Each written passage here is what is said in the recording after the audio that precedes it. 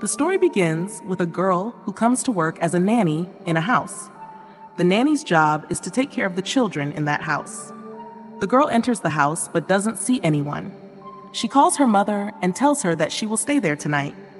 During the call, she hears a strange sound coming from the basement and decides to follow it.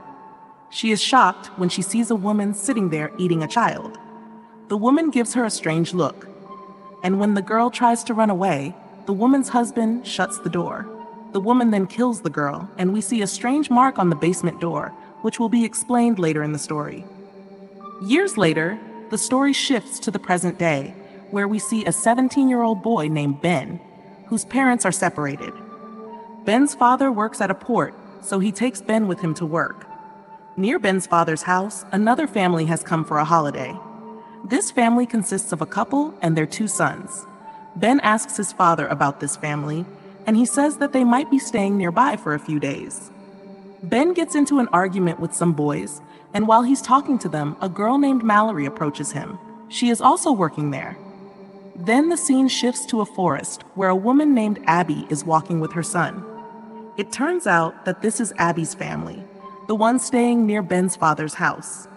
As they are walking in the forest, Abby's son gets lost and hears what seems to be his mother calling him. He becomes frightened, but then sees a mark on a tree, the same mark we saw on the basement door earlier. Abby's son takes a picture of the mark and sees something strange in the tunnel, like a hand calling him. Just then, Abby comes and takes him with her. On the way, their car hits a deer and it dies. Abby takes the deer home, and when her husband asks why she brought it, she says they can use its meat and she will butcher it herself so their children will know where meat comes from in the city. But when she tries to cut the deer with a knife, she fails and gets herself and her son dirty, so she leaves. We then see something strange coming out of the deer. Ben wakes up at home and feels like someone is walking on the roof. He goes outside and finds a hole outside Abby's house that looks like it was made by an animal. Abby's husband also wakes up and asks Ben what happened. He tells Ben not to worry and to go back to sleep, saying it must have been an animal. Meanwhile, we see something strange behind Ben, watching him. The next morning, Abby's son is standing near the hole Ben saw the night before. As Ben is leaving, he tells the boy to move aside, thinking there might be an animal hiding there. Later that day, Abby comes outside holding her younger son and sees that the flowers around their house have wilted, as if someone is watching them from the basement. Ben meets Abby's son by the sea in the afternoon, finding him asleep in a boat. Ben wakes him up and asks what he's doing there. The boy says he's waiting for his father to take him out on the boat, so Ben asks him to tell him if he notices anything strange around their house, because Ben was scared the night before. Ben's father likes a girl he wants Ben to meet, but Ben doesn't want to because he believes his parents are separating because of him. So, without telling his father, Ben goes to a party with Mallory and her friends.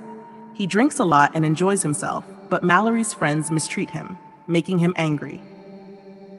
That night, the monitor screen at Abby's house shows her younger son sleeping in the carriage, surrounded by something strange with glowing eyes.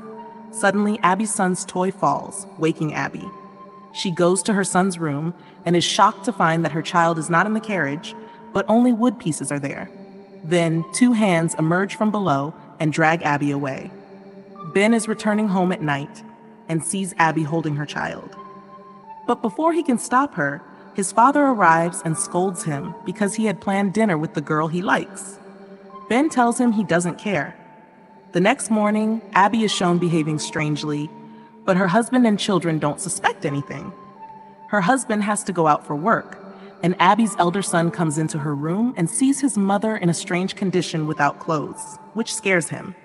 Ben returns home at night to find his door open and Abby's son also there. The boy, suppressing his fear, tells Ben, "I don't want to go home," and asks him not to let her in. He is actually talking about Abby. Abby comes to Ben's house looking for her son, but Ben lies that the boy isn't there, suspecting that Abby might have hurt him. Abby forcibly enters Ben's house because she knows her son is inside. Her husband arrives too, and Ben now suspects something is wrong with their family. He starts spying on them, but doesn't notice anything unusual. Abby is in a room with her husband, and we see strange marks on her body and hear a cracking sound in her bones, making it seem like someone or something has taken control of her body. Or maybe she isn't Abby anymore. The next day, Ben waits by the sea for Abby's son to find out what's happening in their house, but the boy doesn't come. Ben decides to find out on his own, so he goes to their house.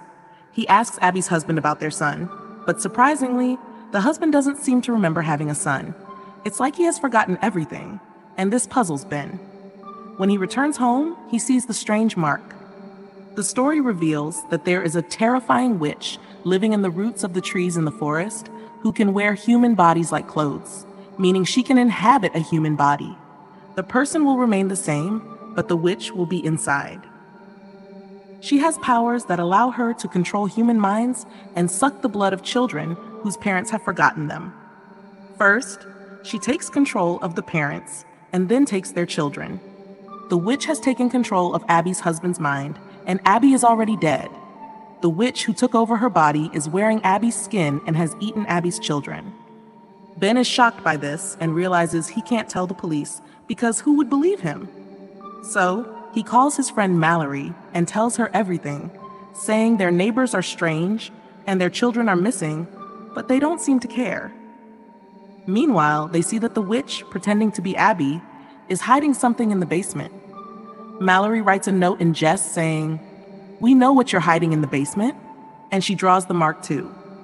She throws the note at Abby's house, and Abby's husband picks it up. And after reading it, when he looks at the basement, Abby stops him and whispers something in his ear, causing blood to start dripping from his ear. After that, he loses consciousness and looks like a half-dead, half-alive person. Abby's skin also begins to peel off, revealing that she is a demonic witch, but the skin was Abby's. Ben's goal was only to spy on them. He was sure that something was wrong. One day, he sees Abby leaving the basement after getting ready, and he immediately breaks the lock and enters. The scene inside is strange. Some wooden structures have been assembled, and there is an animal skull. It looks like black magic was performed there. He finds some pictures of Abby's family with crosses marked on their faces. There are also pictures of Mallory and Ben's family. Seeing this, Ben immediately tries to inform Mallory because the witch's next target was her family, particularly her younger sister, whose blood the witch wanted to drain. Ben goes to save her, but is too late. The witch has already taken Mallory into her lair. Ben grabs her hand as she cries for help. He tries hard to save her, but as he pulls her out, he slips, hits his head on a rock, and loses consciousness. When Ben regains consciousness, it is already evening, and he returns home to find the police waiting for him. Abby had filed a report against him for spying on her house, but her servant had handled everything. Ben says, "Father, please believe me." But soon Ben realizes that the demonic witch is now inside that woman because the flowers near where she stood had wilted. In the meantime, the demonic witch attacks Ben. Ben also attacks her with a knife, but just then his father arrives, scolds him severely, and calls the police, who arrest him. Ben tries to explain to his father that the woman is possessed by a demonic witch, but he doesn't listen. The police also arrest him, and instead of taking him to the police station, the officer drives him to the seashore. Blood is oozing from the officer's leg because the demonic witch had also taken control of him. The officer takes Ben to the shore, intending to drown him, but just then a dog arrives. Ben had often fed this dog, and it had come to help him, but the officer kills it too. Just as he is about to finish Ben off, something happens to him, and he ends up killing himself instead. Ben's father, now worried about his son, goes to the police station and wants to meet him on the way, but the woman inside prevents him from leaving. He somehow escapes and checks Abby's basement.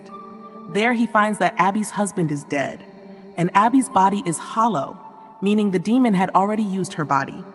The sight sends chills down Ben's father's spine, and he is terrified. The demonic witch comes from behind, attempting to strangle Ben's father to death, but Ben arrives from behind and shoots the woman, fleeing with his father. The demonic witch also reveals her true form, but needs a body in the real world, so she flees into the forest. The basement was set on fire and the marked pictures were burned. Mallory was also with him. Ben went into the tunnel, where there was a web of roots. He told Mallory that if he didn't return in 10 minutes, she should set the place on fire. Ben now goes inside the tunnel, where he first finds his brother and then Mallory's sister. The demonic witch attacks him while he is saving them, but somehow Ben manages to get them out. After that, Mallory and Ben set the place on fire. Mallory looks back at the place as they leave. Ben was also ready to leave for home. He meets Mallory one last time and she gives him a flower. Ben was driving with his parents when he noticed that the flower was fake, meaning that the demonic witch was now inside Mallory, as the real flowers wilted when she approached. There were some children with Mallory on the boat, and at the end, Mallory had a creepy smile on her face. Will the wicked witch kill the children once she possesses Mallory? No one knows.